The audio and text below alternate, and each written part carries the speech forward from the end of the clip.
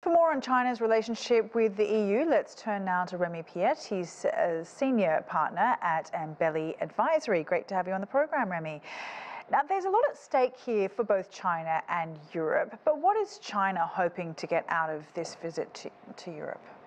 Well, it's a very good question, Sally, to set the stage. Thank you. In terms of that relationship between China and Germany, it's very central to a series of industrial collaboration that are nascent, especially in sectors such as EV, electric vehicles. I mean, your documentary made exactly the point in terms of what China has to gain towards increased collaboration with European countries and manufacturers. There's clearly a collaboration in terms of technology that can be mutually benefiting here. And China understands this, and that's why Li Qiang is paying a visit to Germany. Then we'll go to France, another country with strong potential for industrial collaborations. And we're seeing across the map a series of joint investment and targeted vision towards what will be the economy of the future, what will be the sectors to jointly develop and technology collaboration on EV batteries and others. And choosing Germany to be the first stop is sending a very strong message, isn't it? I mean, Germany is China's biggest trading partner in Europe. Tell us more about that relationship and how the two are sort of building their relationship in terms of trade and the economy.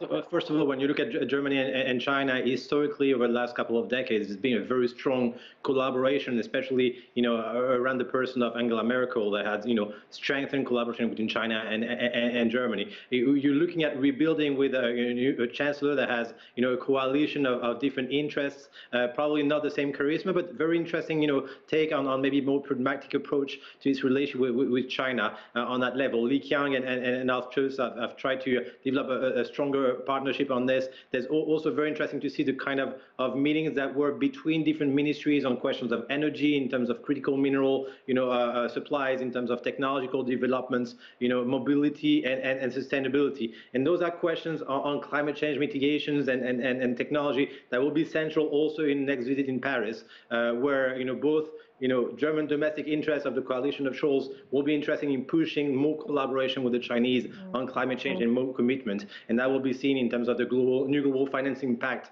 summit in Paris, starting, if I don't that wrong, tomorrow or the day after. Right. So that's right. So we're going to see Li head to Paris later this week for this new global financing pact. Give us a bit more information about this particular pact and what China's role is likely to be. So we've seen some different calls here in terms of rebuilding an infrastructure, an architecture, say, between big powers on central issues. The G20 has been built, between Western powers and others and emerging countries.